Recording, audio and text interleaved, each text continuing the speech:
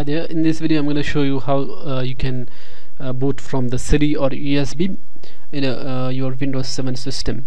So to change this booting priorities or options, you can you need to go to the BIOS setup utility. So to get to this BIOS setup utility, you need to press F2 or delete key as soon as you start your computer, and then you will be able to reach to this screen.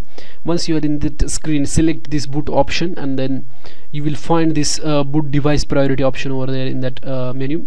Once you click that, you will go to this once you select that, you will go to this new screen called as boot device priority, and here you can select first boot device, second boot device, third boot device. So depending upon the priority, suppose if you want if you want your Windows 7 to be booted from the CD-ROM, you can select first boot device as CD-ROM. So the CD-ROM option will be will be moved up, and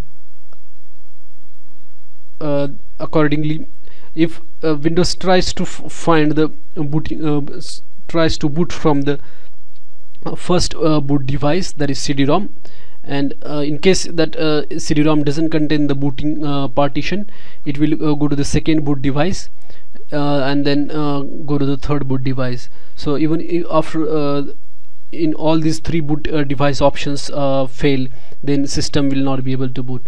So this is all this is how you can set up this booting device priority in your Windows 7 system. So if you like this video, you can just thumbs up. Thanks.